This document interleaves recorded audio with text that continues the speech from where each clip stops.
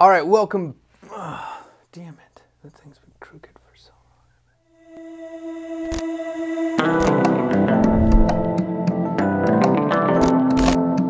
long. All right, welcome back to the Daily BA. My name is Ryan O. Monday through Friday, content for behavior analysts by a behavior analyst. Now, a couple weeks ago, I had talked about diving more into this book by B.F. Skinner about behaviorism. Today, we're gonna do just that. And so like other ones, first, we're gonna go through my opinion, then we're gonna go back to your questions, your comments, and see what you all had to say about the book itself. So Skinner was very good at laying down a groundwork and foundation of empirical data. That is one of the biggest differences and things that he was known for, is lots and lots of data, create his different theories and understand different concepts that he started to formulate when it came to behavior analysis. Now, any good theory is going to rest on a certain foundation of philosophy. And so in 1974, Skinner wrote about behaviorism to lay that foundation itself. And this is about 40 years into the studies of a science of behavior. And that's a long time to not work out all your philosophic underpinnings. And so there was a lot of questions here you'd run into. If we flip in here to the first chapter, we will see that there are 20 commonly asked or stated implications of behavior analysis that he says are wrong, and he wants to go through and answer why those things are wrong. And he does a great job at doing that, in my opinion, a very good job. And so in this, Skinner talks about his philosophy of a science of behavior, and that is radical behaviorism. Radical here has a different meaning than we're typically hearing. It means all-encompassing, essentially. It's whole, okay? And so some question whether or not that the term radical was the best choice for it. Probably not. However, that is a meaning, and I see why he selected it.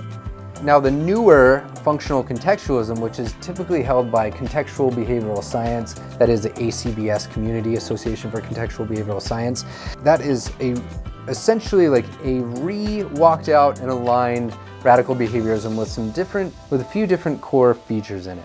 We'll save that for another video. It's the one that I'm a little more fond of. And it's not that different, though, than radical behaviorism and what Skinner posited in this book.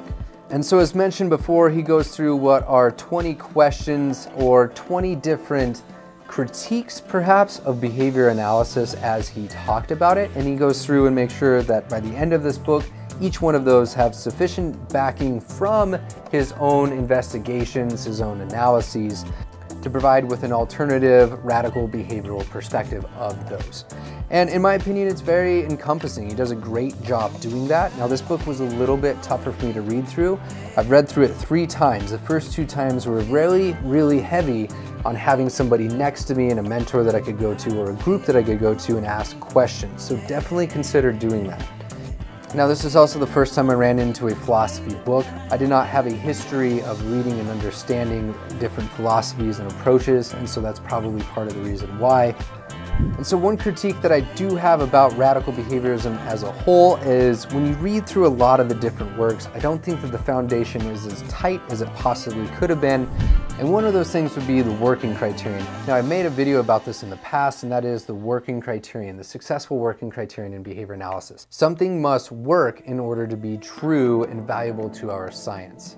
Now, that is a stated goal of Skinner's from the very beginning. However, it's not the tightest foundation, and it's not always brought back into that perspective, much like functional contextualism does. So I lean on that side. All right, so it is a few days later.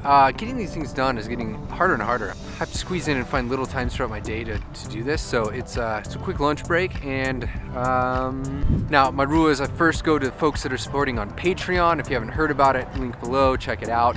And Nikia Dower here is the first person that commented. And she said, well, BFS covers nearly all the topics of behavior, including language, reasoning, and sleep, and explains them in parsimoniously behaviorist terms. To me, it pretty much makes Skinner's case to the world that our science matters. I would say yes, he very much, just by the nature of the style of the book, of how he included all these different things that people were critiquing essentially, yeah, it covered pretty much the whole gamut of human behavior, not in a lot of detail, but yeah, it's all in there. That is definitely a good reason as to why it is a must read. Now, the other comment was from Haley. Thank you for writing in, first of all. And she wrote quite a bit here. So here we go. Reading about behaviorism was a defining moment for myself. It seriously put behavior in perspective, genuinely opened my eyes, and has made me the behavior analyst I am today. I am definitely one of those behavior analysts that can't turn off the machine. That is me too. This book truly helped me look at my life and our world through the behaviorist lens. No doubt it was an extremely hard read, but I had to write a summary of each chapter for my intensive practicum. Then in my group supervision meetings, we would discuss our thoughts and reflections on the chapter of the week. I used to also do that practice with my mentors and other smaller reading groups. Highly suggest it.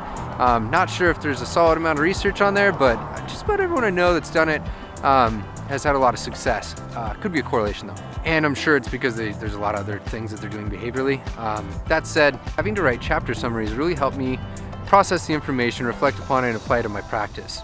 It's insightful reading about how our field came to be what radical behaviorism truly is. Again, like I said, it was hard to read quickly. You cannot skim it. Take the time to read it. It's so beneficial and a life-changing read. And I would, to kind of summarize there, I would say, yes, it is quite beautiful what radical behaviorism started to become and be, and I really personally love the way that it was kind of taken and altered a little bit by the functional contextualist folk from the contextual behavioral science movement. I'm gonna link it here. And then she left a little thing in here about behaviorism by Skinner and coercion and its fallout, which is by Maurice Sidman. I will be covering some of his books soon. Were her top 2 favorite books during school, and I'd say yes. So I think that's about it. Thanks for chiming in, thanks for writing in. If you haven't already, checked out Patreon. It's starting to grow. It's really exciting. I like to listen to y'all's feedback, and there's a lot of behind the scenes and other content I'm dropping in there. So I think that's it. That's your Daily BA.